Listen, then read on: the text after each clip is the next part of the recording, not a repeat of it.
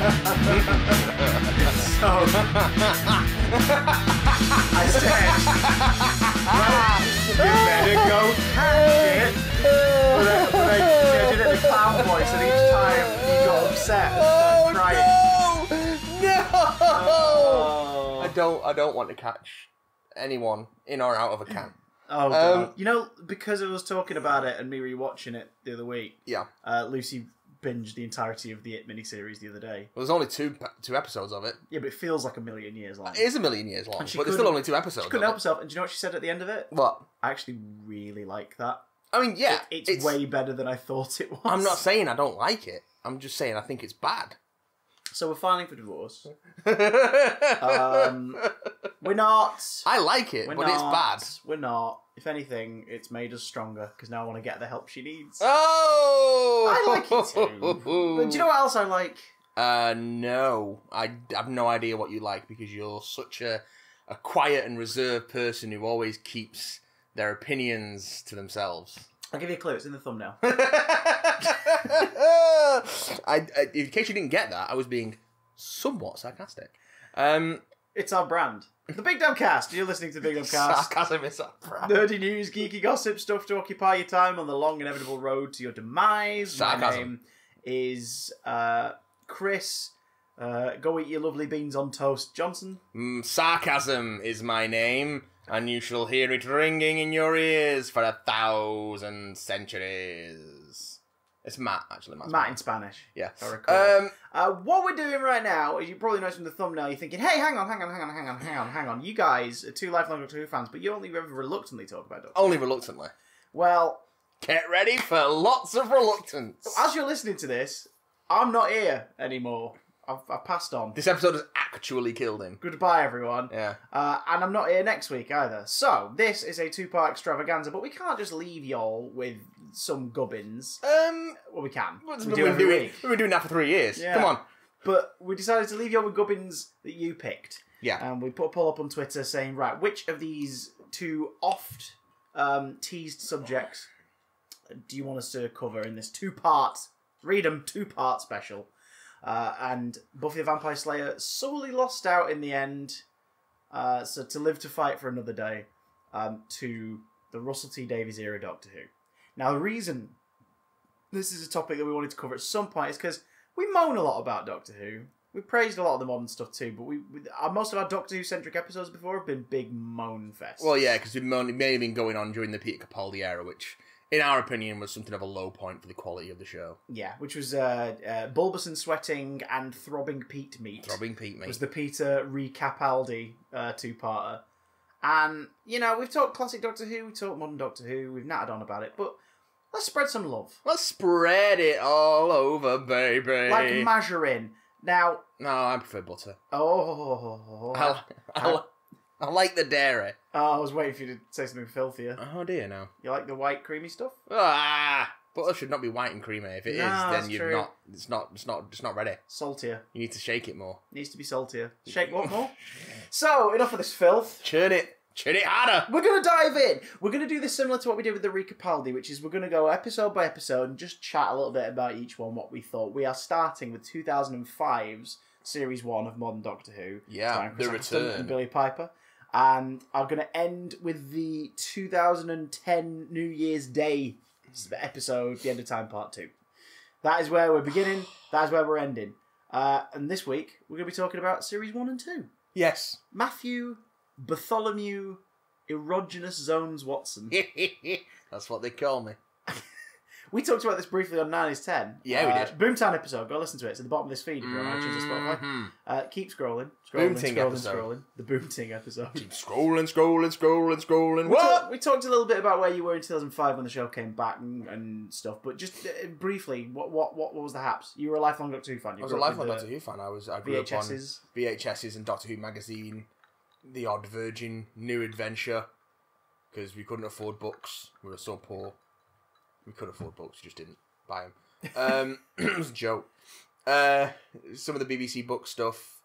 Obviously, the 8th Doctor TV movie came. I remember that coming out and watching that when it went out and getting the VHS and all that. All that good stuff. And I think Big Finish had been doing it for a couple of years by that point. They picked up the yes, license, they've been and around. so we dabbled in the Big Finish stuff. But again, we weren't really in a position to buy a new fucking audio drama every 2 weeks or whatever. And this was before the box sets. Yeah.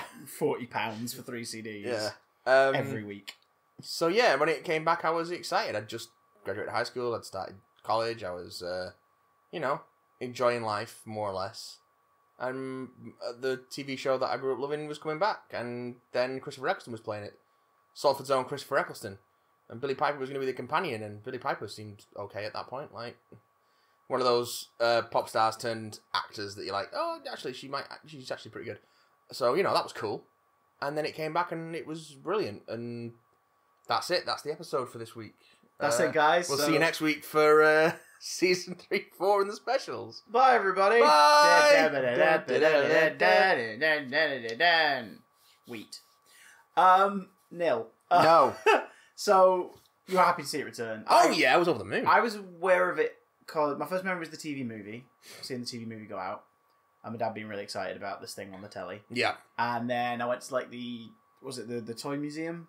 The Llangollen one, the Dapple factory with the exhibition attached. So I went to that, and then UK Gold and BBC Two in the late 90s started into repeat seasons of Yeah, I always wanted to watch that stuff, but I didn't have UK Gold, so... Yeah, we had it at my dad's, and so it was like every second weekend I'd be like, oh, Doctor Who might be on. So I'd catch bits of stories. John Pertwee became my doctor through that, because I was just like, this is great, he's great, these stories are brilliant, I'm loving it. And then, didn't help my fear of mannequins at all. Nope. And then, in the early 2000s, one of the BBC Television, boys and girls, released a wave of DVDs in 1999, I think it was. It was like the first wave of BBC-specific DVDs. Yeah, and they were all silver cases. All silver cases, and it was like... Doctors was one of them, it was Blackadder the Third. Yeah. So Series 3 of Blackadder. Blackadder's Christmas Carol, the special. Pride and Prejudice? Pride and Prejudice. One of the Only Fools and Horses specials from the 90s. Jesus. Fawlty Towers Series 1, I think? Sounds right. And the 5 Doctors. Those were like, here's BBC are releasing DVDs. Here are 7 titles for you to enjoy, boys Not and the girls. 5 Faces of Doctor Who. No. But the 5 Doctors. Imagine if they did a box set, the 5 Faces of Doctor Who stories that did the rerun season of. They could do, but like they're gonna have to wait until the Blu-ray season collections have been and gone, so they can go, well, if you don't want to spend a full box set, you can buy a compilation. Just have the first 5 in one lovely box set. Put it in your eye. Oh. And so that got a lot of mileage. I basically destroyed that DVD through replay, constant replay. So I was like, oh my god, it's that thing that we watched, and it's that dude with the white silver mane and the strange old young face. And Uncle Terence. Oh, Uncle Terry. I miss thee. And it was I miss thee, Uncle Terence. Wibbly wobbly. Just after he passed, we were watching the special features on the Time Warrior, and it's just him and Barry Letts on location chatting about it. Both now gone. Oh, yeah. Sadly. Barry, I kind of looked like the Master Letts. Uh, He did though, didn't he? Like yeah, the beard and everything. I've got to cop to that. Yeah, he does a bit. We were fans, so hearing it was coming back was pretty exciting, and it was coming back from the guy who brought us Queer as Folk and Bomb Rose and The Second Coming. Yeah, I had recently seen The Second Coming. Yeah, because it was a couple of years before Doctor Who. 2003. Yeah, it was the project that he and Chris Eccleston, Rusty Davies and Chris Eccleston worked on together. Yeah. Then when Chris sort of put his oar in for the Doctor, so like, I'd be interested. Russell was like, right, I'm definitely writing it for you. I saw The Second Coming and was like, that was fucking good. And then when I heard it was Rusty and Eccleston, I was like, yeah, all right, cool, cool. The last thing of Russell's I watched before the new series kicked off, though, was Casanova on BBC Three. Yeah, that was literally just before. It's just before. It was a TV miniseries. Yeah. 3 feature-length episodes, I think it is. Mm-hmm. Sounds right. And it's amazing. It is the stories of Casanova, the legendary Lothario and lover and adventurer and entrepreneur and all this. It does not, unfortunately, feature Casanunda, the world's second greatest lover. Oh, God. And that's a Terry Pratchett gag, so you can't blame me for that. It's a good gag. I just wasn't expecting it. So, Casanova was great and stars some bloke called David Tennant, we'll get back to him, and Peter O'Toole as the older Casanova telling the story. Oh, yeah, okay. And it's really bloody good. And so when I heard he was doing Doctor Who, that was the most recent thing I'd absorbed when I really took that on board and was like, oh, yeah, okay, I'm all for it. This will be fun. Rose, March 2005. Where were you? At home watching it, probably. I was in a caravan. It's not like the death of Newquay. Kennedy where you remember where you were when you heard it. I do. I don't. I do, because there was something almost as memorable as the assassination of Kennedy.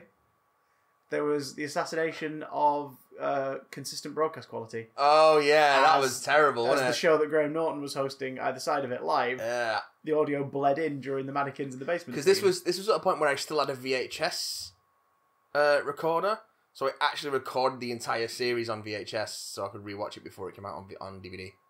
Beautiful. And yeah, so I did have I did have a VHS recording with the sound bleed in the first 10 minutes or so from the Graham Norton. Was it Strictly?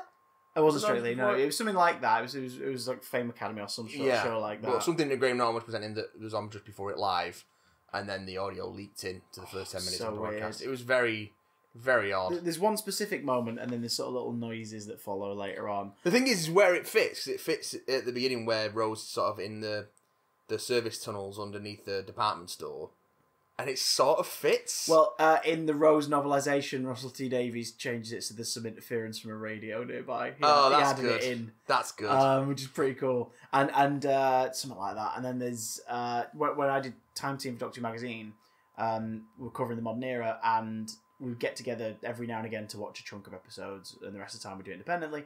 But we got together to watch End of the World, Rose, End of the World, and The Unquiet Dead, and we did it at Tom Spilsbury's flat.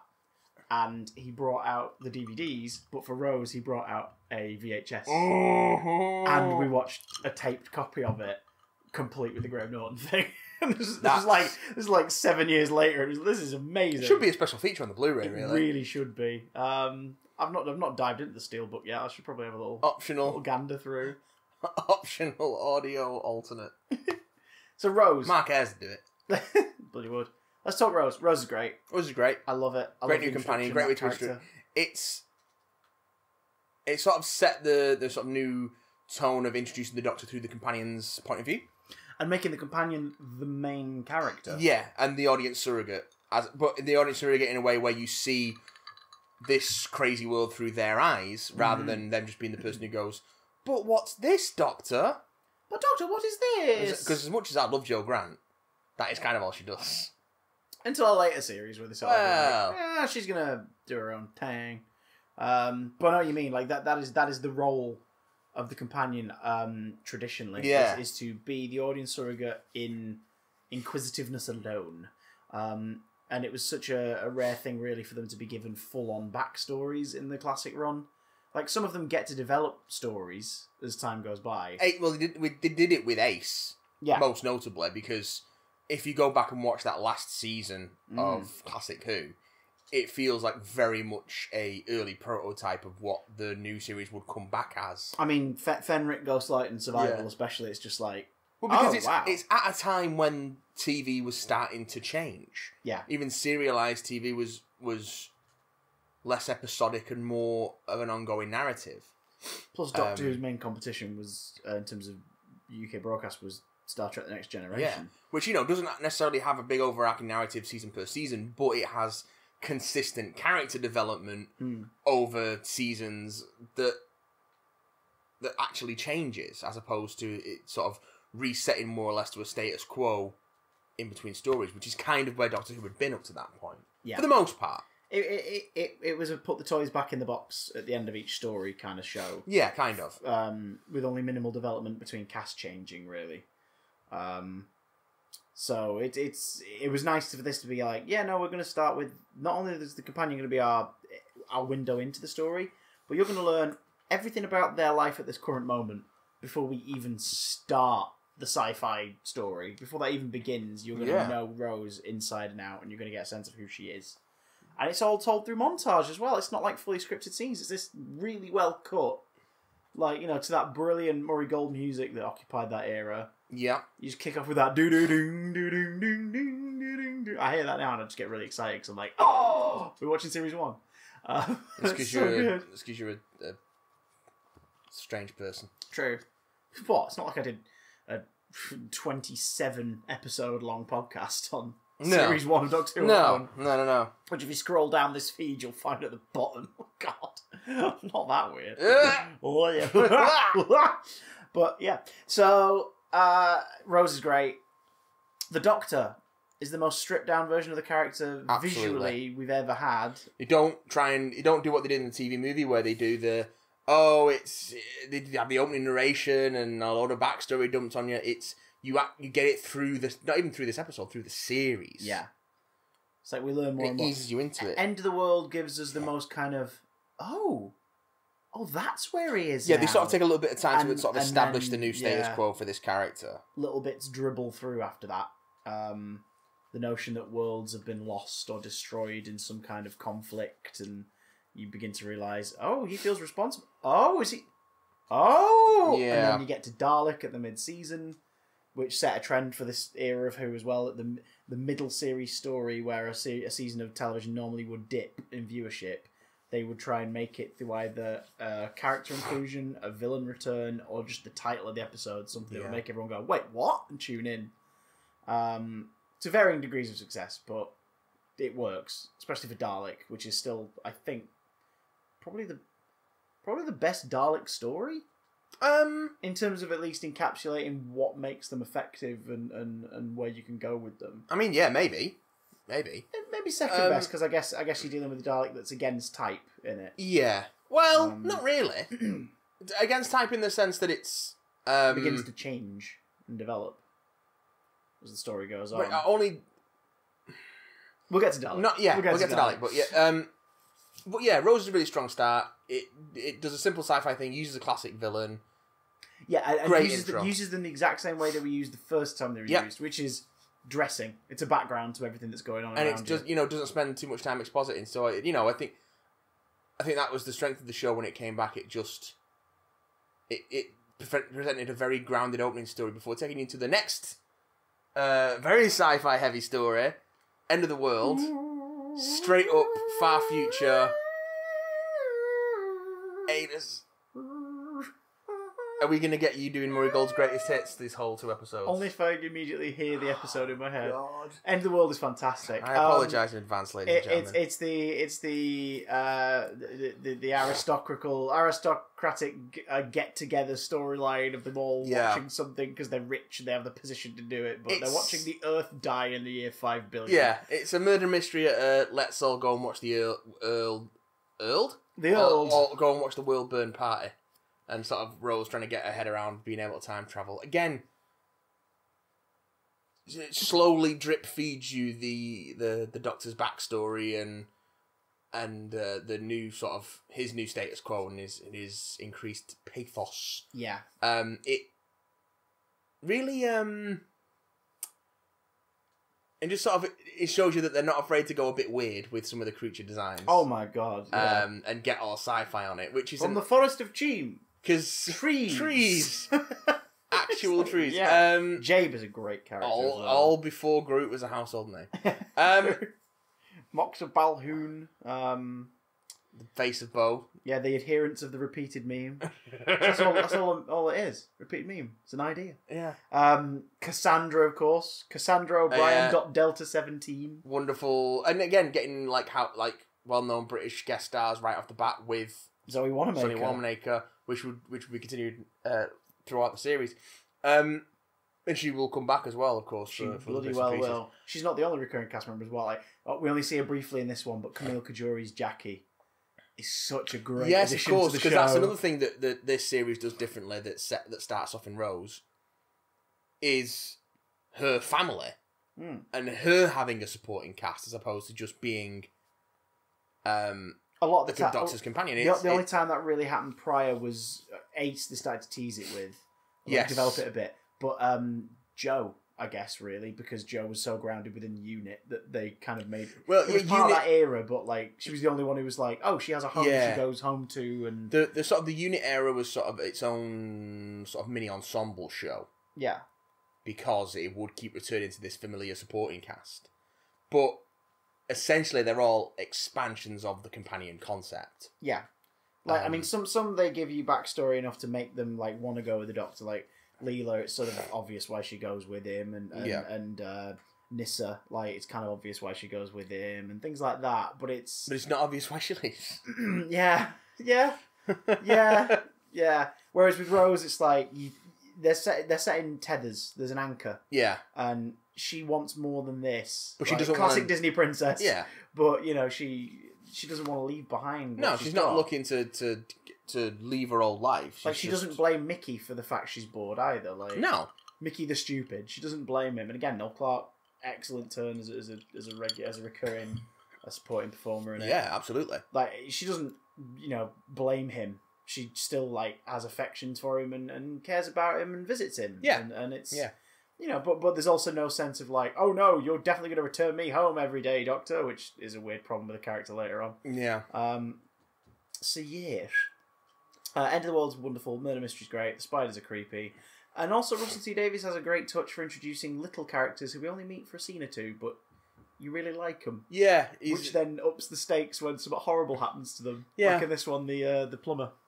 Oh yeah, She's just working on the thing and it's just gets that killed. And that's almost the goes back to classic Doctor Who. Is you take that time to establish a supporting character and then kill them off horribly. Yeah, Jabe, she's another one where it's like you really bloody like. Oh yeah, spoiler alert by the way for a 14-year-old season of Doctor Who. End of the World leads nicely into another sort of tradition of this era. Yeah, which is episode 2 and 3 interchangeable. One goes to the far future and one goes to the recent past. And if they go to the relatively recent past, they'll meet a historical figure. Yeah. In this case, Mark Gatiss's The Unquiet Dead, where they go to Cardiff and encounter ghosts. Ghosts in Christmas. Psychic undertakers at Christmas with Charles Dickens. Of course. Because of course. Played wonderfully by Simon Callow. Oh my god. This, again, another tradition they sort of do, funnily enough, a lot of in the Mark episodes, where they get actors who've portrayed these historical figures before. Simon Callow's got like a one-man show about Charles Dickens. Well, Ian McNeice later on has done stuff as Churchill already, before he was cast as Churchill in Victory and continued doing it for Big Finish, because of course he did. The jowliest man in television. But he... Mr. Ventura. Sorry. I found myself... Oh, they're both in that! Yes! I just realised. They're both in When Nature Calls. Yeah. But I came across... or my dad came across a Roald Dahl audiobook collection at a charity shop that we took and we played some in the car when we had the little one recently. Yeah. And it's Simon Callow reads the twits in it. Oh, that's good casting. And it's so good. That's really good casting. It's so good. God damn. That's actually a great one. Callow is ace. And the ghost race, they get Pity the Gelf. Using like the iconography of stuff we associate with that era, ghost stories, to create an alien presence. And again, expanding on the Time War idea. And Mr. Sneed and lovely Eve Miles playing Gwyneth. Yeah, and she would later return to Torchwood as Gwen, and then Doctor Who would subtly, not so subtly confirm that the two characters are related. There you go, people who are confused. But really, it's just because they like the despite actors. The fact that throughout the entire classic run and now a lot of the more recent modern run, there have been actors in playing several parts with no explanation. Actors playing are all the Michael Shade characters in the classic one related? No! To the point where it felt almost weird when Moffat tried to explain why the 12th Doctor had crystallized his face. It was like, no, do you know what? We don't care. It doesn't matter. Don't bother. Like, he never explained why he had bloody Commander Maxwell's face when he turned into Colin Baker. So yeah. Don't worry about it. It's not important, is it? Oh no. We don't need to know. got the face of that lady from Attack the Block. Why? Oh no. Why is everybody Philip Maddock? Why are all the guest stars Philip Maddock? Julian Glover? Again? More Nicholas Courtney? Actually, again. King Richard the Lionheart was one of Scarroth Last of the Jaggeroth's time splinters. Is that a theory? No, probably. A dancing it's demon? Definitely a theory. Oh, there's God. There's definitely someone out there in a basement going, I can connect all the guest stars into one unified theory of guest actors. Hey, let us not headcanon shame, alright? No, I don't mean to mock people who, you know, take things too seriously. And let's not stop. Let's not fart shame either, because next up is the first two-parter of the modern era. The first excuse to have a flat-out cliffhanger, like the old days. I love Aliens of London. The first sort of showcase for the new series effects budget, which doesn't hold up at all, but there's charm in those designs. Well, it's mostly because they saved the money for toward the end of the series. Yeah, they dropped an episode in budget and created Boomtown out of it, which means that all three of the Slitheen episodes are kind of part of this compromise. But I love them because big fat baby green aliens fitting into disguises that fart because the compression of the gases like plays havoc with the insides. Yeah, but also those disguises are the skin suits of the human victim they've killed and eaten the insides of. Not just that, they've taken the time to craft a space zip on the head. Yeah. Like, I know that's a daft concept and a fun visual, but also that's sadistic as hell. Well, it's weird going back to the Rusty. They crafted a skin suit with a zip. Well, you got to get in and out of it. Morbid. How do you got to the bathroom? Well, you come. I'm shaking my booty. Annette Badland is so good. She's having a whale of a time. So good. But also the first and only use, as far as I'm aware to this day, of the word bollocks in Doctor Who. It's the nearly heard last word of the Slitheen before the missile hits downstream. Okay. Oh, bollocks. Well, that's in the second part. That's in World War 3. Oh yeah, but we're talking about both these episodes at the same time because it's beautiful. The cliffhanger is everyone getting electrocuted, Jackie about to be killed by a Slitheen, and Harriet Jones witnessing the murder of somebody in the cabinet room. Somebody's murder. Somebody gets murdered. Harriet Jones ended with Flydale North. Yes, we know you are. Yes, we know. So it's if you go back to the Russell T Davies era Who now, what is strange about it compared to modern Who, or at least the later the Capaldi Moffat era, is how much lighter it is in tone. Yeah. It's definitely more of a show for the family that was on at 7 o'clock on Saturdays. Yes, yeah. Which it got out of, and I think that was part of why there's been a problem with the show finding a sort of a home on TV for the last few years, is that it's gotten away from that very family simple identity. Yeah, it's sort of tried to become more. I mean, there was such an obvious thing of it trying to be a bit more Game of Thronesian in tone in places. Yeah. Right down to them casting Game of Thrones actors and making a deal out of it. Yeah. Almost as though to be like, see? Yeah. We're like this. It's like, yeah, but you're about the daft clown alien in a blue box going to fight weird monsters. And like, I think they've got... And fanboy / fangirl out over historical figures. Like, that's what the show should be. And I think they've gotten back to that a bit. Yeah. With the latest series. Oh, 13 Doctors is such an innocent, like... it's got more of that sense of fun, but it's still a bit more sentimental. Yeah. Oh, yeah. And it's got a bit more of an emotional punch. And, Not to say that these episodes don't, but and some of the aliens are getting back to that sort of dafter threats as well. Like, the Slitheen, as grim as they are when you think about them, like, they are still these big baby things that the practical effect looks glorious, the CGI running one not so much. Not bad, just obviously not the same as the suit. But they did it! Yeah, and then in Sarah Jane Adventures when they bring them back, because they were like, these aliens are great, but they're not going to play off as well because we've got sort of people moaning about them in the main show. So we're going to put them in Sarah Jane and use them to their full potential. Guess what? They're amazing in Sarah Jane, and at no point do they use CGI to make them run. They just have the suits run and shoot them better. And as a result, they look creepier because they're just sort of like galloping up hallways. It's like, oh, this is really freaky. Like low-angle shots and stuff like that. They also redesign them a bit and make them like darker green and they look really freaky. But and we also get the Blatherine. One of them, voiced by Simon Callow.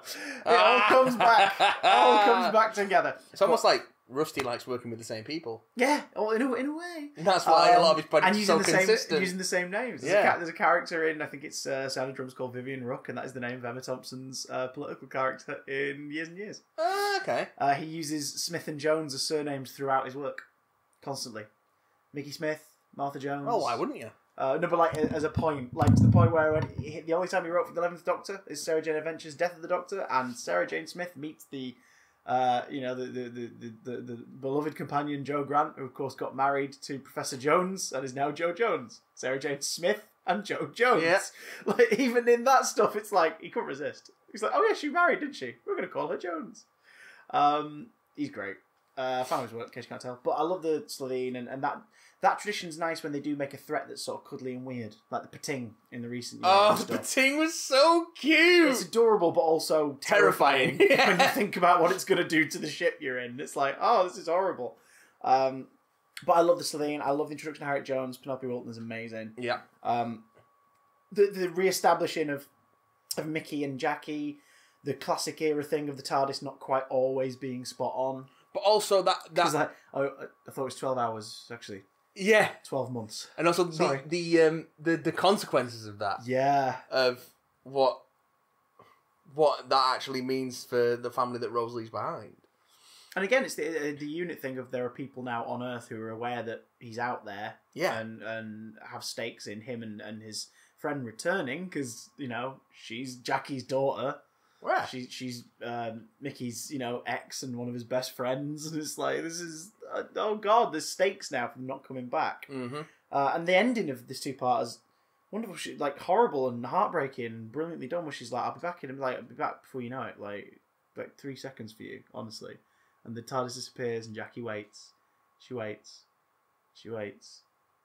They don't come back. Yeah. And the credits roll, and you're like, "Oh god, this is great."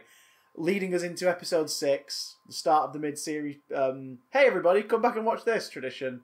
Dalek. This is the moment everyone was waiting for, really, wasn't it? Oh god, yeah. Well, the moment they said the show's come back, it was like, right, so the Dalek's going to be in it, and behind the scenes, they weren't sure, because the Terry Nation estate had circumstances and demands and parameters that they wanted being stuck to. Oh, Terry Nation! With A lot of them are financial. with the transmission of resolution. Do we think that is actually a thing then? The whole nation contract. I think it exists, but not as black and white as we know it to be. I think there has to be a level of usage. Look at how rights work out in a lot of other studio formats. Yeah, having to use it X amount of times in a certain period before it reverts. And yeah, so I wouldn't be surprised if there was something to do with it, because the year that they weren't going to have a story, Series 6, they still cameo. Yes. The specials year, where they aren't the focus of an episode, one of them cameos in The Waters of Mars. Yep. Series... I can't remember now. Was it Series 10 didn't have a Dalek story, but they appear fighting the who's it they're fighting? It's not the Dravin, is it? The Mavellans. The Mavellans at the start of... what do you call it? The start of the Series 10, in pilot. So they're in a scene. The year before, when there was no full series, they showed a preview of that scene during a big sporting event. Yeah, it's like they, you know, so the Daleks were on screen when there was a lot of viewers. So and, you know... Which would mean that anyone who owns them and wants to make money from them are like, well, we're pleased because you put them on during the World Cup. That was the famous debut of Asbill. Was it the World Cup or was it Wimbledon? It was World Cup. Wimbledon was Jodie's review. Yeah. Year after. Yeah, the Asbill. Oh god, the space incident. Pearl Mackie ended up actually being really good. Yeah, she was great. So that'll teach us for mocking bad captions. Well, we still mock bad captions. Yeah. People have to proof watch things. You know what I mean? Like you listen back to or rewatch everything you've worked on to make sure it works. Wait, are you saying that there are some, not all, but there are some people within the marketing department for the BBC and its various dramas that aren't on the ball 100%? So Dalek. Dalek's really bloody good, and we're fans of its work. Rob Shearman's only script to this day for the modern series, and it was like sort of an adaptation of his Big Finish story Jubilee, wasn't it? Jubilee, yeah, and which is referenced briefly in the episode. There's a pizza box with Jubilee and the name of the brand on it in the episode. So it's like, there we go. But it's the first time with the Doctor is no longer kind of this. You know, he's not the stable guy who's leading the story and making sure everything works out all right. He goes off the rails. And it takes Rose's perspective to actually kind of bring him back down to earth. This is the start of him becoming the Doctor again. Yeah. Instead of this man who's on the run from the horrible thing he's done and the things he's seen. Like he's about to do something even worse. He's about to kill this Dalek. He's facing the things that he's done. Which is, you know, yes, it's going to kill everyone on the planet. and stuff, but it's like he's no better than them if based on his entire thing to this point if he kills it. Yeah. And Rose manages to stop that from happening and the turn happening. The Dalek gets some human DNA because Rose reactivates it by accident. But yeah, they didn't know if they were going to have him, so a version of the script was written featuring what would eventually be reused in Series 3 as the Toclafane. Yeah. Not the exact same concept, but the idea of this like Swiss Army knife sentient weapon within a casing, a creature within a casing that was, you know. But I think if that had happened, we'd all would have loved it, but gone, that should have been a Dalek. Yeah. That should have been a Dalek. What's going on? That should have been a Dalek. So I'm glad it worked out, and it's definitely one of the best Dalek stories ever done. Yes. And it's brilliant. And because also, I am Henry Van Staten, now recognise me. The Daleks have become such a Salt Lake joke. City, Sacramento, somewhere starting with an S. Yeah. Yeah, the Daleks are... I mean, they're in cigarette adverts and all this stuff. Everyone was like, oh, what are they going to do when they find stairs? Because nobody watched... well, the 60s or Remembrance or ever looked at any image of them ever on a flying thing or hovering. No. But anyone who didn't know Doctor Who was like, what are they going to do when they come against up a flight of stairs? You just push them down. To the point where they give Bruno Langley just that exact line of dialogue. Yeah. What was it? Scariest thing in the universe, defeated by a flight of stairs. And he just looks up and goes, elevate. Yeah. And just starts to lift. You're like, oh, that's terrifying. Yeah. So cool. And because it knows that you just know that under its case, it's like, dick. It's fucking with him, yeah. I'm coming for you. It's a vindictive Dalek. It's a Vindalek. Yeah, it's a Vin Diesel. This Dalek's all about family. I love it. I think it's brilliant. I think the redesign of them's fantastic, and it reestablishes them as a threat. Daleks are still a threat. Plus, we get to see a Dalek mutant in full glory for the first time ever. A new, lovely redesigned Dalek mutant. Because before this, they've just been like kidneys with stringy bits, or a claw coming out of the darkness, or just a little bit of a hand coming out from under a cloak, like a rubber glove painted green or something. Yeah. I love the. I got the Genesis of the Daleks toy set when it came out in like 2010. Yeah, and it comes with Fourth Doctor, 2 Daleks, Davros, and a Dalek mutant. Oh, it's just basically some stringy stuff with a brown lump in the middle. Pardon me, you put it around. Put it around Tom's neck. Oh no! Help me! Harry! Sullivan is an imbecile. Yes, that's brilliant. Love Dalek. It is so good. And gives us Adam, a character played by Bruno Langley. Yeah, our second new series companion. Yeah, everyone always goes, Adam's a stupid character. What was the point in Adam? The point in Adam is very evident when you watch The Long Game. Yes. No, he is stupid, but he's not a stupid character. Yeah.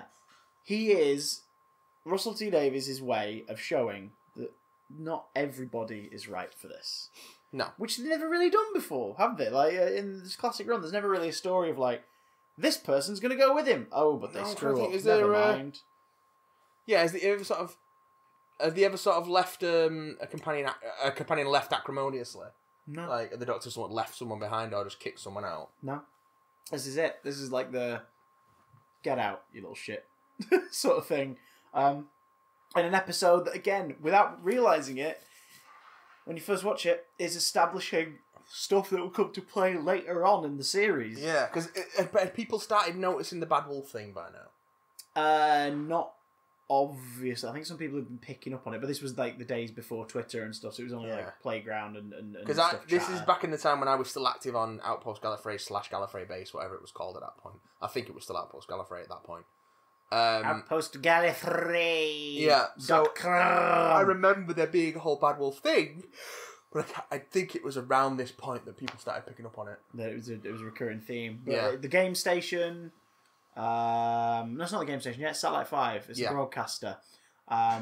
Broadcasting news and everything that's being beamed down to Earth is being done from here. You can have a Kronk burger, enjoy yourself.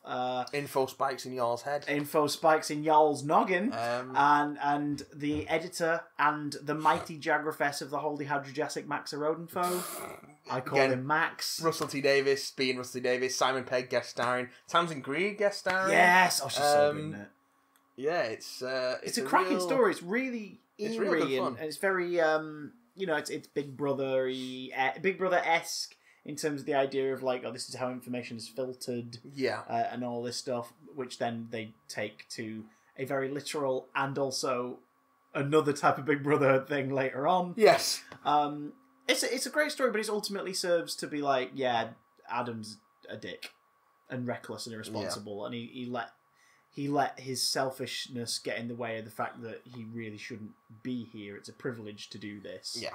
Like, interfering. Well, and it's a great cliffhanger because it's so, like, he's left there with the info spike in his head, and then his mum clicks her fingers when she sees him and screws him over.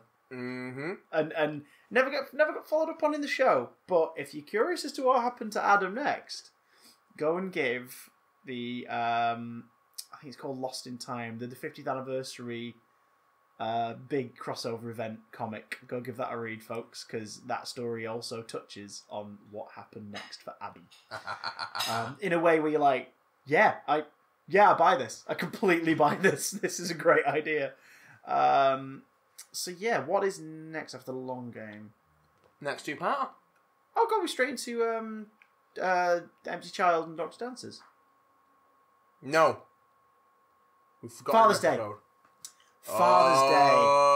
Holy shit. Oh, yeah. Paul Cornell makes his debut with the modern series, giving us Pete Tyler and a story that actually, for once, touches on the ideas of, so here's what happens if you change something, not only in your personal history, but something that needed to happen. Like, this is the story that starts to make clear the new series' established rules of fixed points in time. And what do they call the other ones? It's like there's bits of time where it is malleable and things can change because the ripples don't affect anything too vastly in terms of like the way the universe is. They do keep going back to that concept of fixed points in history. Yeah, but this is the first one to sort of show you like what can happen if you screw with it. But it's also a case of it's also a case of those rules are as malleable as the person writing the story. So it's not. It all depends on who. They introduce the concept, but they're not necessarily consistent with it throughout the following series. Because this story introduces the Reavers.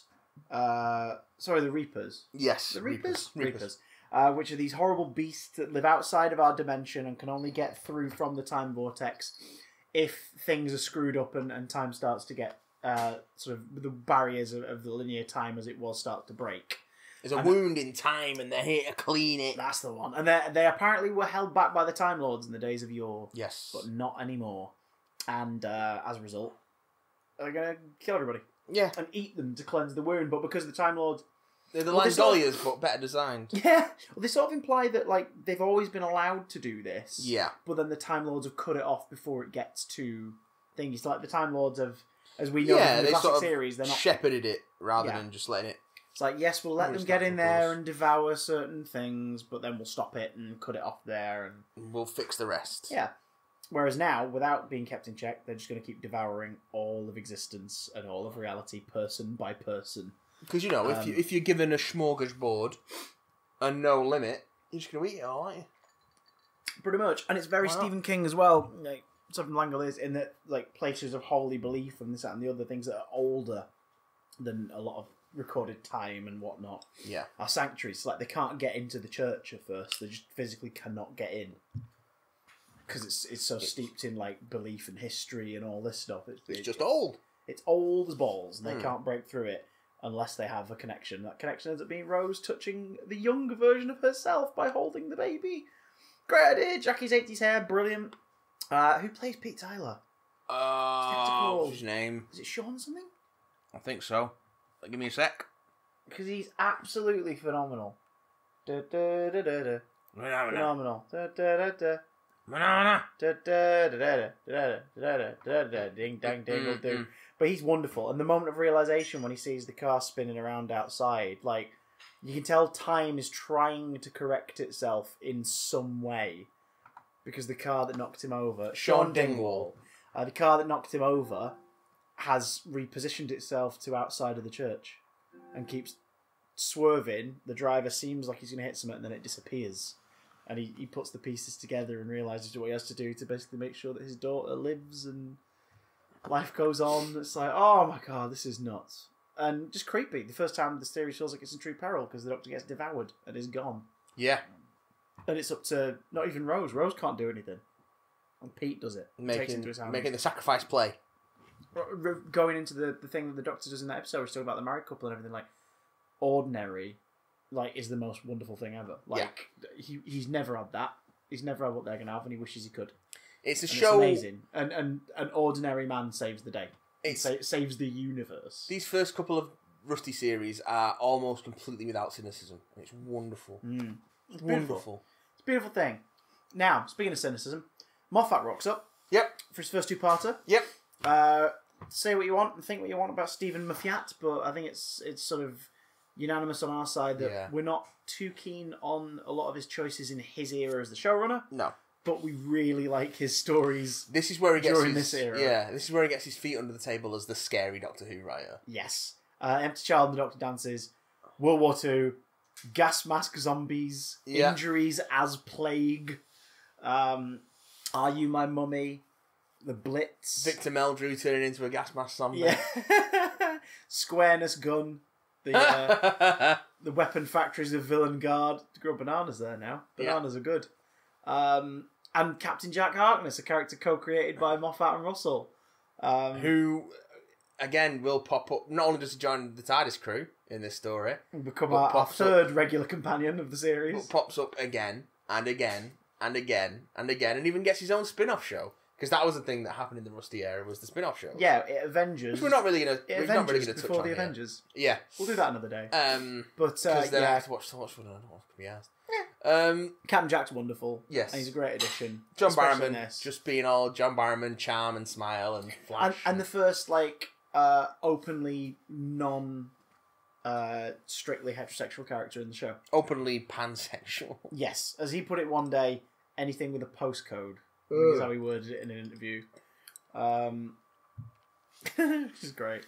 He's an equal opportunity seduction artist. Yeah, but and they're very open with it. He's one of the first very openly sexual characters in the show as well. Because he's a suave con man. He travels throughout time, fleeces people, sells rotten shit. Because he used to be a time agent. Again, they leave that open. They never really explain what that is. Yeah, it takes till series 2 of Torchwood before they even begin to expand on what that might be. Which is fine because in Doctor Who, you just buy, you're like, oh, so he's a guy who can sort of crudely travel through time for an organisation that deals in that. Yeah, okay, you just need a name. Yeah. There's a time agent there, and he was a time agent. That's kind of all you need. Yeah, that's all it takes. And a cool accessory wristband thing that you can sell to kids. If it was actually pertinent to the story, then you want to go into it, but it's not really, is it? No, it's just flavour. It's tasty flavour. Flavour. The Gas Mask Zombies are haunting. Yep. Nancy is a great character. It's very Oliver vibes with that group as well. The revelation of the kid brother actually being her son. Yeah. And the ending. It's one of the most memorable things in all of modern Who. Again, just this once. A show without cynicism.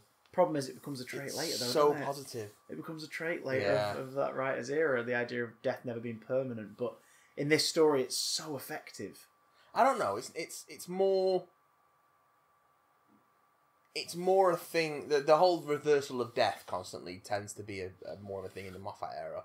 But it's in his Russell era too. Yeah. I think he tends to be better at making which it you can stick. find out all about in an excellently written Five Who Fans video called Stephen Moffat's Greatest Fear, which some handsome man put together.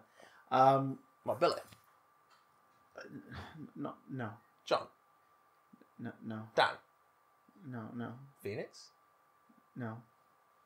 Oh. Who? Doctor Who, that's who.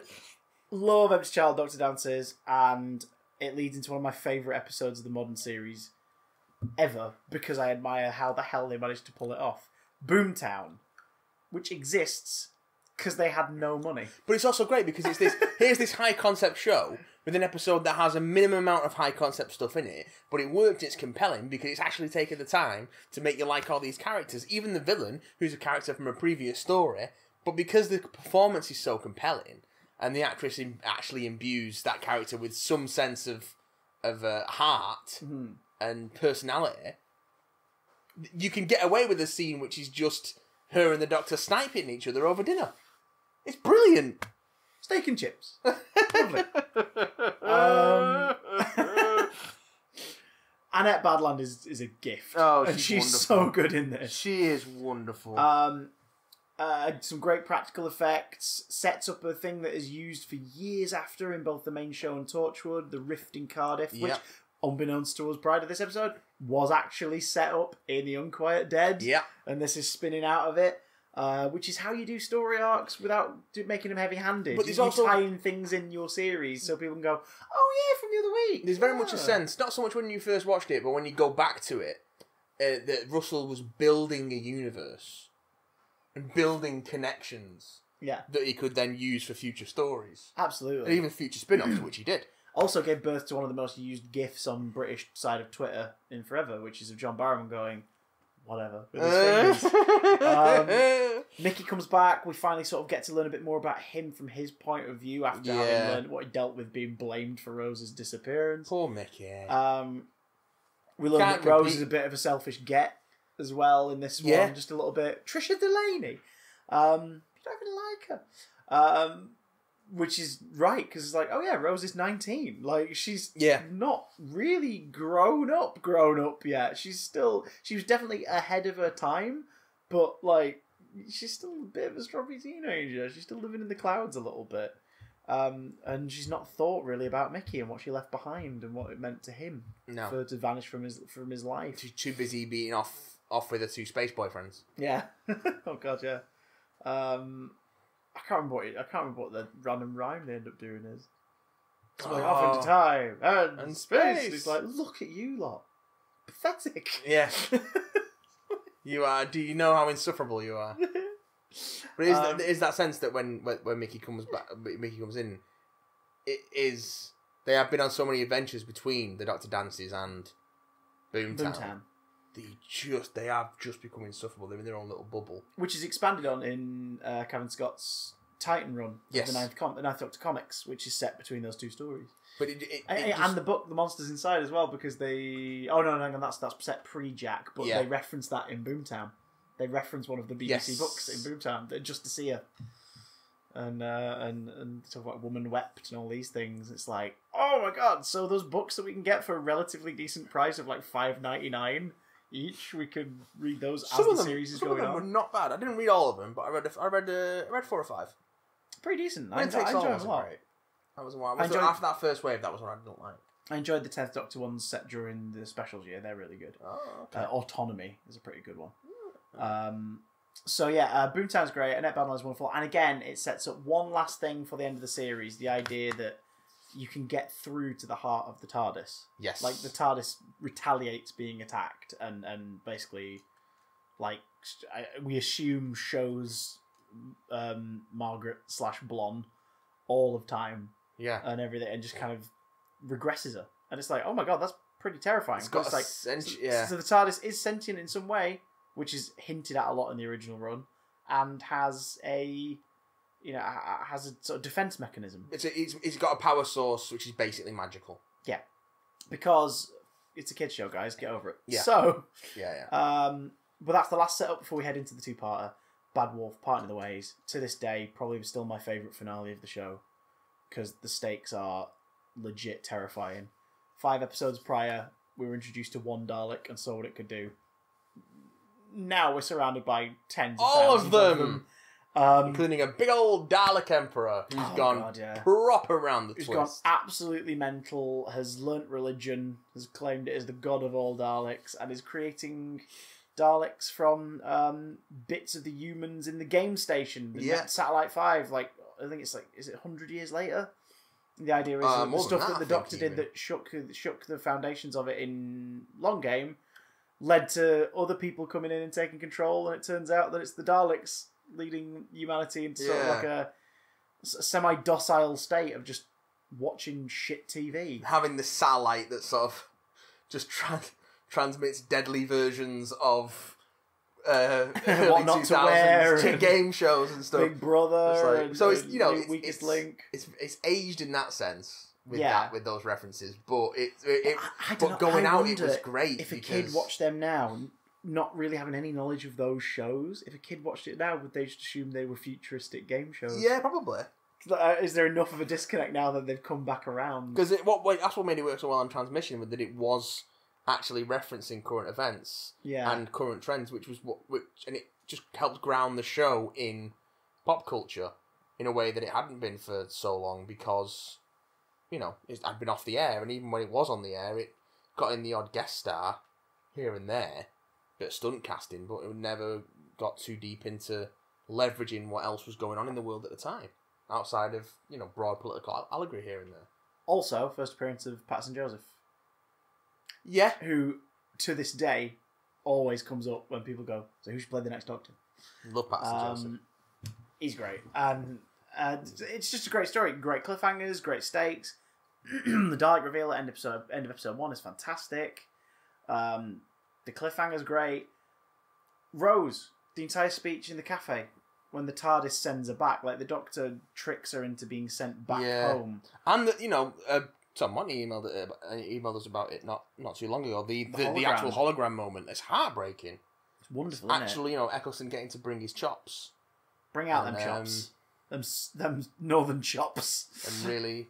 by the way, if you hear a low rumble on listening to this, it's just my cat kneading the blanket that we're sat on. He's going for it. He's making bread. What did you think of Parting of the Ways? That's what we thought of it. I think that's approval. It's a good one. It's definitely a thumbs up if you had thumbs. So yeah. Love it. I love the entire thing in the cafe about like it's hundreds of million years away, and she's like, no, it's now. It's happening now, and it's just all that stuff. The fact that she basically like vandalizes the TARDIS to get back to him. Yeah. And obviously the TARDIS realises, yep. And Bad Wolf scattered throughout time. It was a warning. It was them trying to... It was sort of breadcrumbs trying to lead them to this point and what she needs to do. And she put them there. She is the big bad wolf. Which comes upon the trend of Rusty hinting at what's coming throughout the season. Yeah. Which Moffat tries to emulate and then gives up on. Yeah, it doesn't quite have the same. But Rusty did it very well, I thought. Subtle story arcs. Yes. They're not even really story arcs, they're just a lovely thing for weekly viewers to keep track of and go, oh, that. Love it. Start of the smooch as well. The smooch became a tradition. Yeah, love a smooch. Kind of works here. A lot of people didn't at the time. Yeah. A lot of people still don't. But I'm down with it. I think it works here. I think it's wonderful. It doesn't... With these two versions of the character, with this version of the Doctor and Rose, it doesn't feel like a sexual thing. It's romantic in a way, but I think it's more of a smooch of liberation. Do you know what I mean? Yeah. It's like, it's a thank you, which they set up. Like, he's doing it to save her life. They have to physically make contact, I assume, but like... Oh, yeah, sure. It only Yeah. happens because they it's can't written just hold that way. hands. It only happens because it's written that way, but like they sort of... Tonally, that is set up nicely earlier in the episode when Jack thanks them both and ultimately is assuming he's going to die, so he says goodbye to them. He just gives him a massive kiss. Like, there's nothing sexual about it. Well, it's Jack. There's something a little bit sexual about it. Not the way they play it, though. Like, it's played purely from an emotional point of view. But so I kind of buy that that was set as a seed for this moment toward the end. Yeah. The next Doctor, however, it's absolutely from a platonic, sexual, consensual snog me handsome boy kind of thing. We get David Tennant going straight into Christmas Invasion. Yeah, bye Eccles Cake. Hello Tenoyent. Start another tradition, the Christmas special. Yeah. Which I still think this is the best one. Because it's simple. It's present day set, so the Christmas thing is just, it's happening at Christmas. It's Christmas 2006 in that So story. many of them have been so bad. Particularly during the Moffat era, that I find it hard pressed to disagree with you there. But it's simple. There's evil Santas. There's evil Santas with explode with rocket launching brass band instruments. Yeah, there's the Sycorax. Killer Christmas Tree. Yeah. Sycorax Rock.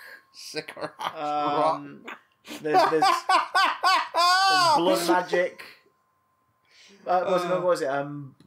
Blood control. Blood control, of course. A big red threatening button which was never ever be pressed. Look at these people. From the day they arrive on the planet and blinking. Oh no. Step into the sun. Oh wait, no. That's a Lion King. So yeah, immediately, even though he spends half the episode comatose, as soon as he wakes up, David Tennant putting his stamp on the character. Yes. This sort of manic post regeneration, which is something that was kind of fun in the classic era and this really indulges in it by taking him, like you say, out of action for the majority of the story. Rose has to deal with it herself with a little help from Harriet Jones, former MP for Flydale North, now Prime Minister. Yeah, we know who you are. Second mention of Torchwood as well. Yeah. Torchwood's mentioned in The Weakest Link, and then it's mentioned here. Torchwood are the ones, presumably Torchwood 1, who do the missiles. Yeah. Attack the Sycorax ship. Sword fight, this hand, it's a fighting hand. The Arthur Dent reference. Yeah, Satsuma. It works. It really works. And again, it relies on the strength of Camille Kajori, Noel Clarke, and Billy Piper to say to the kids watching, hey, we know he's changed and he's not well, but things are going to be okay. Yeah. And at the end, they absolutely are. Starts the tradition as well of the Christmas specials having snow that isn't snow. Just the ash of the Sycorax ship falling out of the atmosphere. Yay. Cute. It's bloody great. I love the Sycorax. I love the design. I love the fact that they call back to it in Shakespeare Code. Yep. It's just so good. New Earth! Or New Earth. Probably missed out a couple. The first sequel episode. Yes. Sort of. I guess Bad Wolf Part of the Way is a sort of sequel to Dalek, but yeah, this is Cassandra, A New Earth, the year 5,000,000,001.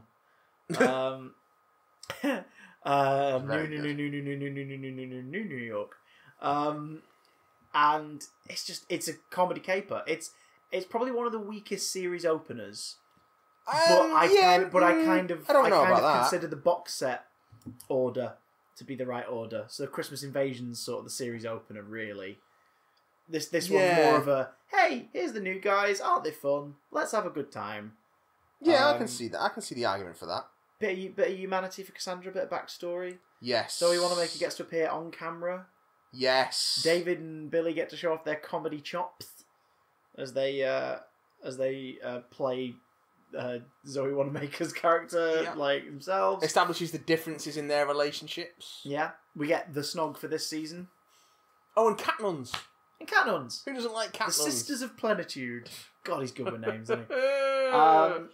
Zombies that are cured in a ridiculous way, but it's a kid's show. So cured by magic hugs. Magic hugs and a cocktail of medicine. Followed up by one of the best historicals of this run, Tooth and Claw. I love Tooth and Claw. Tooth and Claw is so good. Absolutely love it. Queen Victoria. The running gag of trying to get her to say a famous catchphrase. The running gag of a companion attempting a voice or slang, and the doctor went, no. Don't do that. Don't do that. David Tennant getting to show off his natural Scottish accent. Yeah, which impressed so many people because they didn't realise that's his voice, guys. No, he's that's Scottish. His actual voice. The dungaree outfit, which is adorable, and my favourite look for Rose, and I was so annoyed we never got an action figure of that. Oh, and don't forget, there's a fucking werewolf in this. Yeah. It's a werewolf story, by the way. Who has aged a little by today's standards, but that looked fucking excellent. I think that is the first fully CGI big baddie that we'd had up to that point. Think got the Jagrafest or Cassandra where it's partial CGI and stuff like that, but this is a full-on CGI werewolf. This is a slightly... And the TARDIS-odes showing that guy getting infected on the moors and all this stuff. This is the monks, the kung fu monks, the Scottish kung fu monks. It's so silly. It's not a werewolf. It's a lupine wavelength hemiveriform. Oh, okay, sure. It's fucking werewolf. Because Russell loves his words. He loves it. He loves long words. Mistletoe and diamonds and oh god, it's Albert. Albert's passing and informing the story. But also the idea that at the end of it, Queen Victoria's like, right, yeah, you helped save the day, but you are dangerous. I'm not having any of your bullshit. You're banished from Earth, as far as she's concerned. And we're going to set up an institute to monitor stuff like this and stop you from coming back. Obviously, they didn't do a good job for many years. But the Torchwood Institute is set up. Well, it begs the question, doesn't it? What was Torchwood always there in his past adventures, or is it put there retroactively after that? Well, but the show's about time travel, so it doesn't fucking matter. Yeah, with Yvonne Hartman at the end of this series, we find out that yes, they've been monitoring him ever since, but they've never pinned him down. Yeah, but have they though? Yes. No, but have they? Yeah. Oh, okay. Yeah. I don't think you get what I'm saying, Chris. Have they? Yeah. Okay. Yeah. School reunion. The shows, aside from obviously lip service of Daleks and Autons, and the Cyberman head in Dalek and things like that.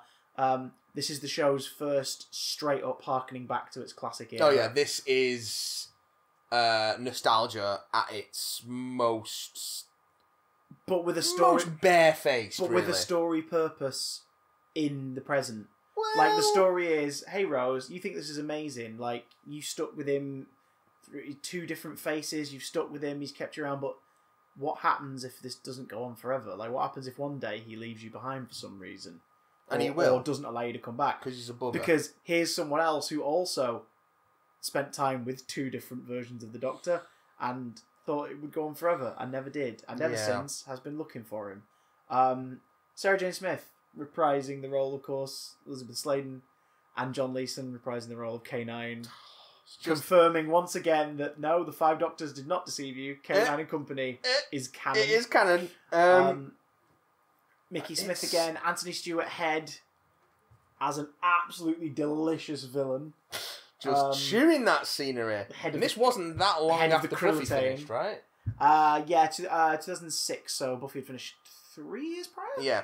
Yeah, so he hadn't been really much in the public eye. Merlin was about to start, I think. Oh, okay, 2007 was when Merlin rocked up. Okay.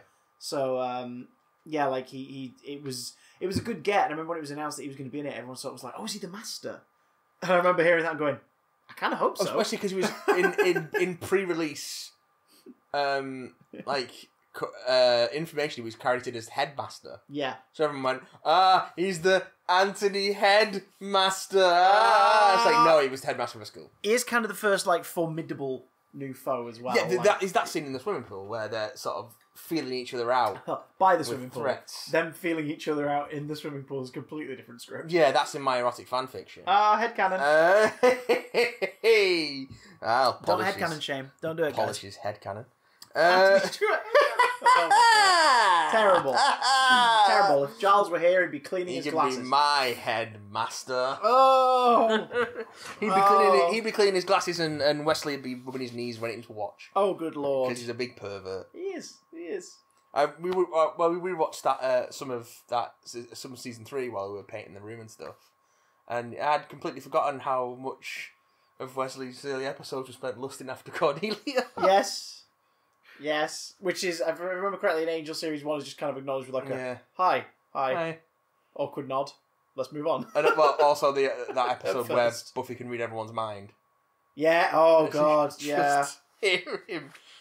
Jesus. Wesley's pure caricature in that first series. But we're not here to talk about Alexis Denisoff. We're here to talk about... Yes, we are. This is the Alexis Denisoff episode, guys. Spoiler alert, we've changed. The Alexis Denisoff Power Hour. To challenge Earth is to court death. True story. It's great. I love School Reunion so much. The idea of like 2 because I think this was the first time, aside from like the 5 Doctors and the 2 Doctors, where like companions from the previous era met. Well, again, because we've got this more character-driven feel to the show. It's the first story where the companions have actually faced the implications of what happens after they leave the Doctor, what they've got, the Doctor moving on after them. Yeah. From both perspectives, from the perspective of a past companion and a present companion. So it was kind of... a lot of this Russell T Davies era feels like stuff the fans of the show have been thinking about for years that had kind of been explored in the New Adventures actually getting put on TV. Yeah. Oh, absolutely. I think there is very much a through line you can draw from the ending of the original series through the New Adventures BBC books, which, you know, veered wildly from being too try hard, be mature to actual, you know, mature fiction. Yeah. And let's not forget Russell T Davies did write a New Adventure. And then just going and sort of settling on a tone that then gets into a groove in the TV show when it returns. And I think there's definitely a lineage there because a lot of the people who would then later to come on to resurrect the show were fans of it, and they had these ideas and thoughts and what if this and what if this, so they could actually develop them. For example, what if the Doctor legit fell in love, which is explored in the next episode, The Girl in the Fireplace by Stephen Moffat. Again, another excellent script, but sort of that idea of, oh yeah, that's something people always go, no, never do that. Oh, the kiss in the TV movie, bullshit, nonsense. It's like, yeah, in this, he legit falls in love. Legit falls in love with fucking Madame de Pompadour. Yeah. Because why not? Which in real life led to them being in a relationship as well for a couple of years. Sophia Myles and David Tennant were an item for a while. Well, indeed do. And it works, like, as it sounds weird, but like that chemistry works very well within the context of this story being told, because when you get people like coupling up on set and stuff, you totally buy it when you watch it. You're like, my god, these two are adorable. Like you buy it, and at the same time, you also feel kind of bad because you're like, wait, hang on. And again, juxtaposed. Aren't him and Rose kind of a bit of a thing? Yeah, kinda? And you feel bad, but like, and they only play on that a little in the episode, but Rose kind of handles it more from the thing of seeing that he's hurt and. After all, and in a way, it's sort of showing her become less selfish. Yeah. She again becomes more of a theme as the show goes on. More Mickey too. Mickey becomes a full-on companion in this story, traveling with them, and of course gets thrown into an adventure with a ship trying to repair itself with human body parts. Yes. Banana daiquiris, creepy clockwork robots, which are a wonderful design. Oh, so good. They are so good. Like, those 12-inch dolls that came out in like 2007. Yeah, man, that's about 17 of them. I had a Cyberman. Like he's got about 17 of everything. I had a Cyberman, and I'm sure I had another one. I can't remember which though. There was a Cyberman. There was a 10th Doctor. There was a clockwork robot. There was a Jadoon. Oh, I wanted the Jadoon, but I never managed to get hold of it because I just thought it looked cool. But so I had a Cyberman. I've sold my Cyberman since. Try saying that sober. Never. And then what do you call it? But I've still got the Clockwork Droid because it's so well made. It's really beautiful. And when you peel the head off, the clockwork head underneath is so good. And it's the same scale as the Big Chief one, so that's why I've kept it. Yes, of course. And much better looking than the 10th Doctor and Martha figures that they did. Oh. Actually, no, the Martha sculpt was actually quite good. The 10th Doctor one, though, was abysmal. Yeah, the problem with the Martha sculpt is it's Martha. Hey! I will defend her next week. Yeah. So, we, Clockwork Droids, Area Sin, and again, like, just that idea of self-contained story. The wonderful fairy tale imagery that Moffat revels in later. The idea that this man emerges from the fireplace to stop the horrible monster living under the bed and all this stuff. Like it's glorious and it's really well shot and it's so much fun. It's got a lovely bittersweet ending. And it leads us into the first two-parter of this series. Rise of the Cybermen and the Age of Steel. Another comeback for the... Hey, you're struggling, Mr. Cat. Another comeback for the... for a classic monster. Which again sort of becomes a tradition at first with these series, where each series has a two-parter that reintroduces a classic foe. Yeah. The Cybermen get their turn this year. I don't love this two-parter too much. There's stuff I really like in it. I like the idea of Rose seeing an alternate version of her mum and dad and what their lives are like, and like hating the fact that they don't have a kid but they've got a dog and they call it Rose. But also, the idea of like, oh, is this a life I wish I had? Yeah. Mickey getting the second chance with his grandmother to save her life, basically, or possibly do it. Ricky, that universe's version of him, who's an arsehole, but also an activist and a saboteur to get rid of the evil companies and find out what's going on. Cybers Industries. The reason I don't like it is because it's Genesis of the Daleks. It's too close for me to Genesis of the Daleks. Correct me if I'm wrong, but they give Mark Platter based on credit for Spare Parts. I think so, but Spare Parts... It's absolutely tangentially related to Spare Parts in terms of plot, But I think, to Moffat's credit, I think he does the idea of the Cybermen's kind of background better with his take on the main universe ones in Dr. Falls and whatever part one of that one was. Like, I think that one is a better version of the idea. That's the one. Like, the idea of seeing the Mondasian society in that, for me, is a lot more effective. Well, than this version where it's just like Roger Lloyd Pack is non-scarred Davros. Yeah. But business is a bigger angle instead of war. And that's the only kind of real difference to the core of it. But I was just thinking, I don't think... It's about finance and his personal fears for his own health. I don't think that they actually got to the core of what was menacing about the Cybermen originally until World Enough in Time, Dr. Falls. Yeah. Which is weird. I love the design of the Cybermen. I think the design's great. These sort of pre-Iron Man-esque. Like, yeah, there's sort of lumbering suits of armor things. Yeah. That dun dun dun. But again, dun dun dun. Usually accompanied with the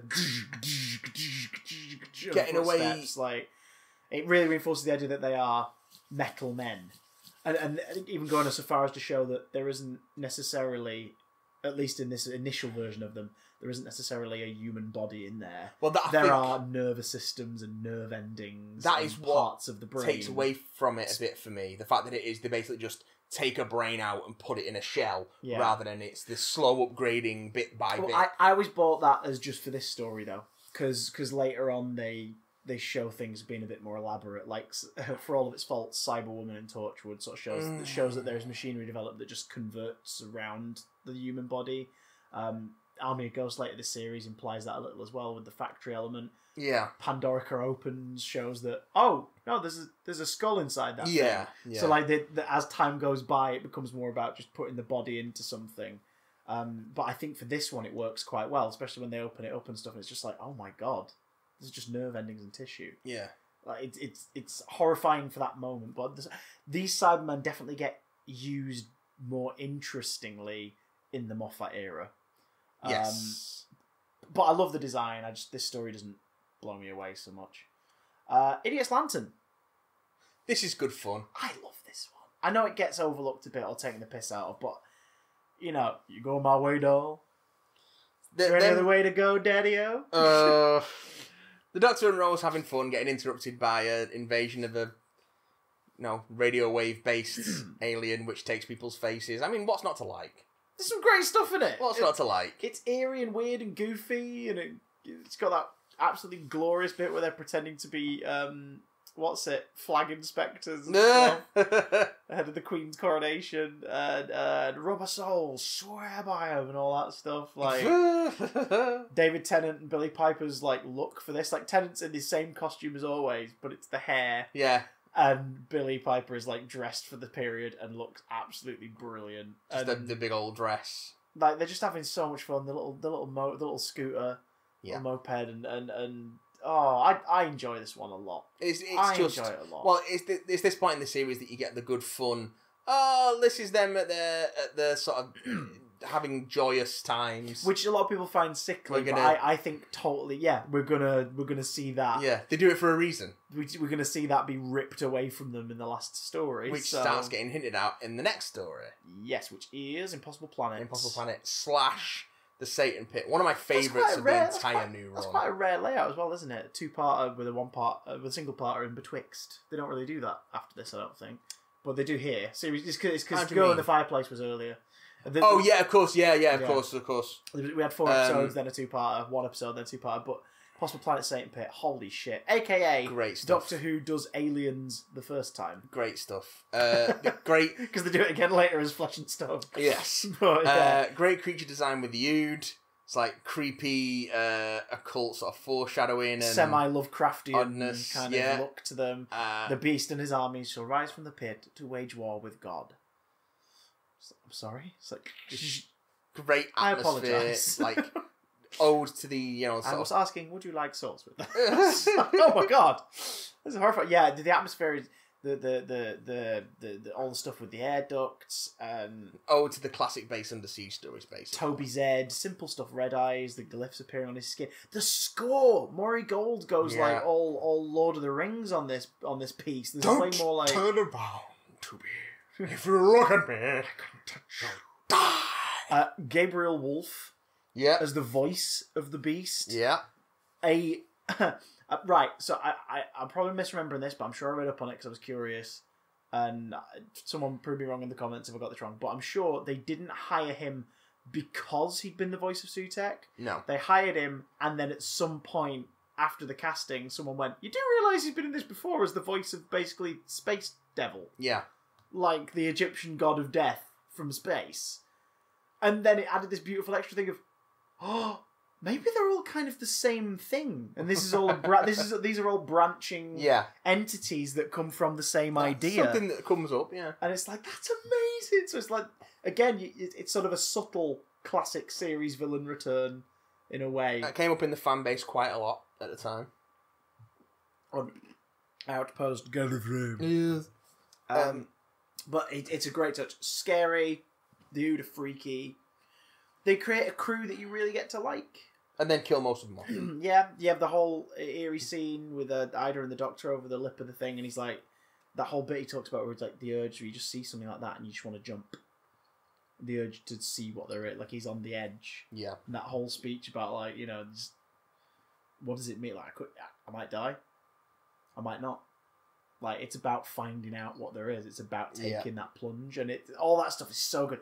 The iconic orange spacesuit, so iconic that they repainted it and then reused it a million times because it was cheaper to do so. Yep. But it looks good. It makes for a great action figure. I love it. I think it's great. I love that 2-part so much, and it's like you say, the seeds are sown.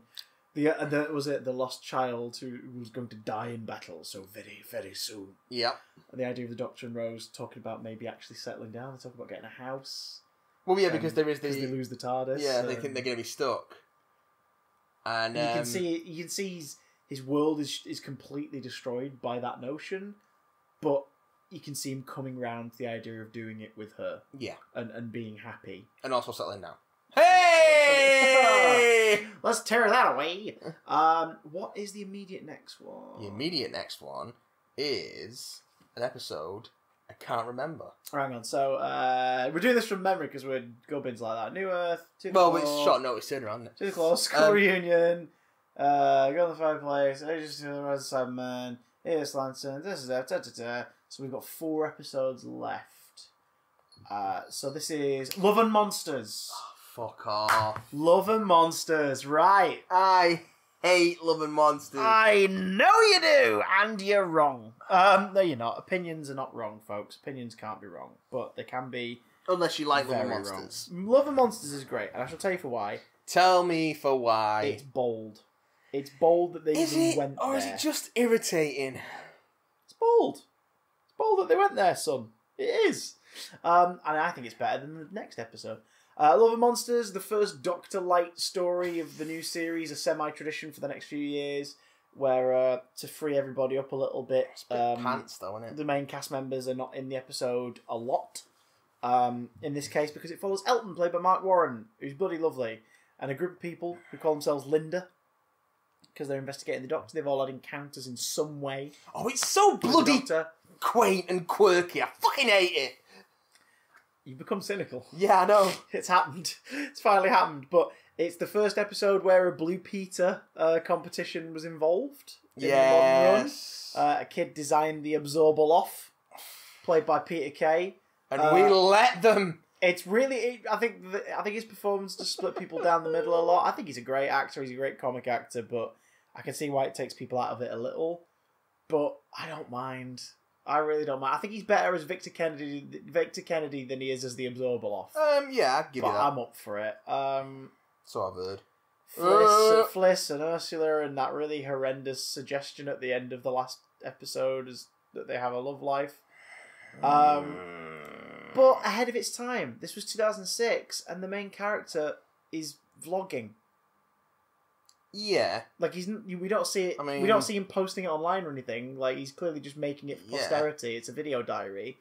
But 2006, YouTube had only been around like a year.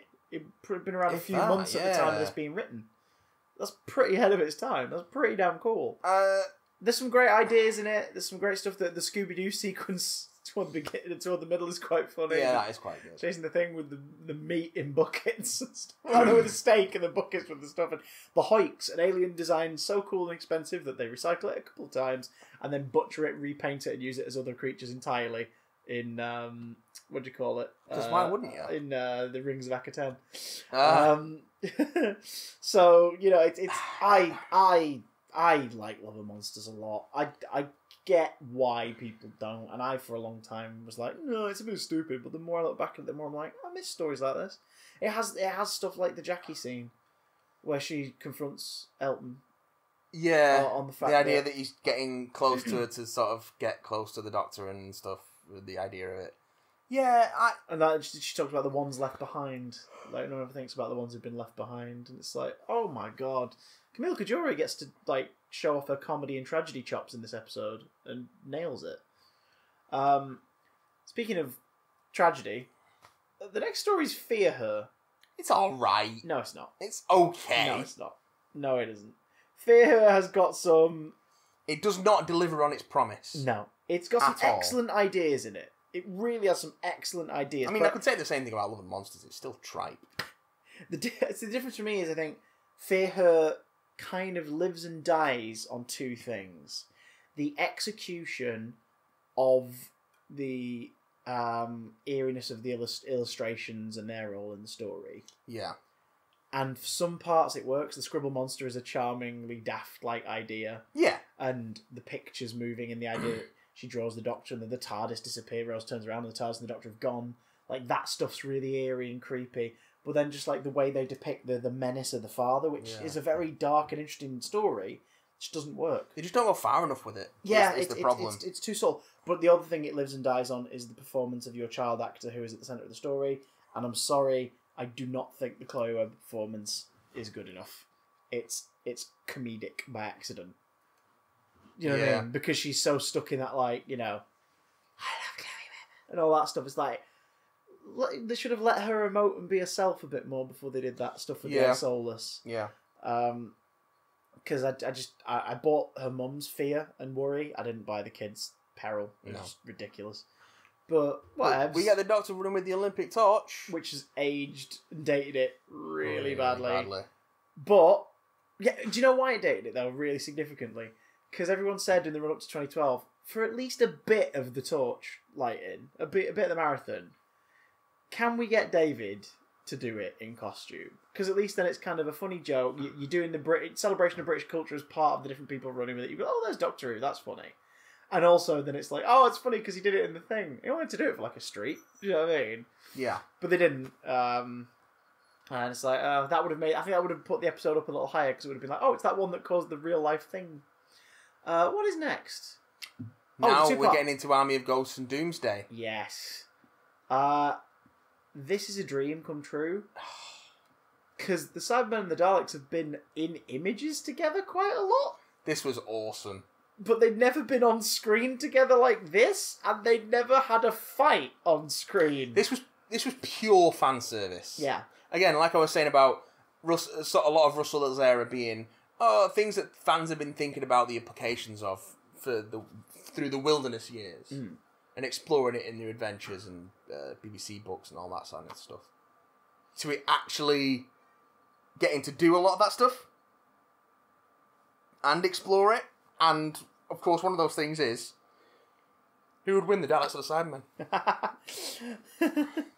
You would destroy the Cybermen with 4 Daleks. We would destroy the Cybermen with 1 Dalek. Is that you are superior in only one respect. What is that? You are better at dying. It's just like, oh, bitchy Daleks, fantastic. Handbags at dawn. Oh. The Dalek, if I remember correctly, the Radio Times and a couple of other things spoiled that the Daleks would be coming back in some way. Yeah, I think so. But I managed to avoid a lot of it.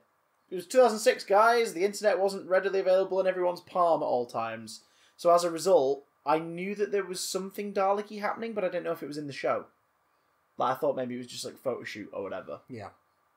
So when they emerged out of the void sphere at the end of part 1, I was like, oh my god, we're getting both of them. We're getting both of them in the same story. Magical stuff. The end of Rose's story, as far as we knew. Yes. Played beautifully. This is the day I died. Because as far as Earth's records are concerned, our existence, she's not there anymore. She's gone. Yeah. Jackie gets sort of a chance at a better the life she missed and that she was longing for. That dimension's Pete gets the chance to be a family again. We see Mickey. We find out that he's joined Andrew Hayden Smith's Jake in fighting Cybermen. Yeah, joined the resistance. Destroying what's left of Lumic's legacy and learning that the Cybermen have been trying to breach dimensions to escape their execution in that one. Like they've ruined a lot of the world, but they've been kept at bay, so now they're trying to escape elsewhere. The idea of people befriending ghosts. this is one of those stories as well where like we come back after a period of time has passed Yeah. to find that Earth is doing stuff that the Doctor and Rose are like, wait, what's this all about? Yeah. Which comes back a lot later on as well, especially next series. It's a big thing next series, yeah. And that is so cool. I think Army of Ghosts and Doomsday is a damn fine finale. Again, it was, it was Russell defining his era as with event television. Yeah. Like creating event television. Tracy Ann Oberman. Yeah, great guest star. As Yvonne Hartman. Oh, yeah, she's good. It's Tracy Ann Oberman. Jackie as the companion, like, so the disguise, pretending she's Rose and all this stuff. It's quite funny. It's, these first 2 seasons of Doctor Who are incredibly strong. And I guess they had to be because it was such a big thing that they were bringing the show back. And if it had failed, if it had been comic, yeah, people would have laughed it off the screen. But it was just comic enough for people to fall in love with it again. And people to fall in love with it from scratch. Do they keep it up, though? Find out next week! Yes! Big Damn Cast on Twitter, Big Damn Stream on Twitch.tv. You can also support the show for as little as $1 a month on patreon.com/BigDamnCast. Yes. Get a bunch of perks, including photos of my nipples. Nope, no photos of anyone's nipples. Okay, check the Patreon page just to be sure. I'm sure the nipples are on the photo. Nope. Or the I don't know. We're gonna go now. Starting to get old. Back to the photo. No, next week, guys. Definitely not